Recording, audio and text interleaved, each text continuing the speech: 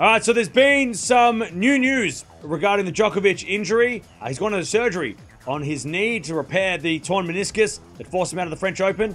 But let's go have a look at what is actually going to transpire over the next few weeks in his recovery time and whether or not he'll play Wimbledon before the Olympics.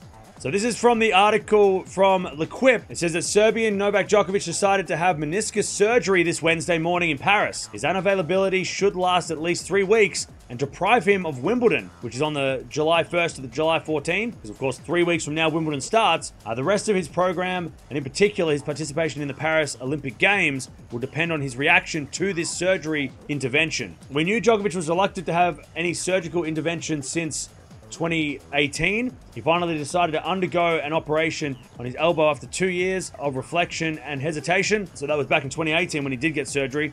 This time he won't have to procrastinate for long. Less than 2 days after injuring his knee during his round of 16 against Cerundolo at Roland Garros, and the day after the announcement, his withdrawal against Casper Ruud, the number one decided to have an operation this Wednesday in a Parisian clinic by a young French surgeon, a classic procedure to repair an injury to the medial meniscus of the right knee. If it all goes well, the Serbian should be up in the next few hours and able to regain support on his right leg, but he will need at least 3 weeks of recovery, which should force him to skip the Wimbledon tournament. On the other hand, depending on his reaction, the reaction of his joint to this intervention, his participation in the Olympic Games would not be called into question because that's in 7 weeks. Undoubtedly explains his rapid decision to undergo this surgery and testifies to his extreme motivation to seek Olympic gold, which is missing from his record. So, might miss out on Wimbledon because of this surgery, but the Olympics are still on the cards. Of course, 7 weeks away from now, that's when the Olympics starts.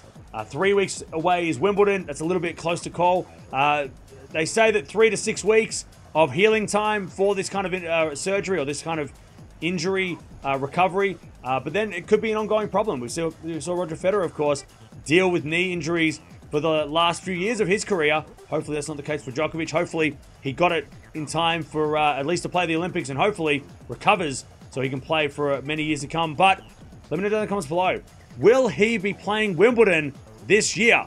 Or will he skip Wimbledon to play the clay at the Olympics? I don't think he's going to play Wimbledon. I think he doesn't need to play Wimbledon, especially this year when it's an Olympic year and Paris Olympics is on clay, so he can go straight to that as if he never left the clay because he wouldn't have to practice on the grass or anything like that.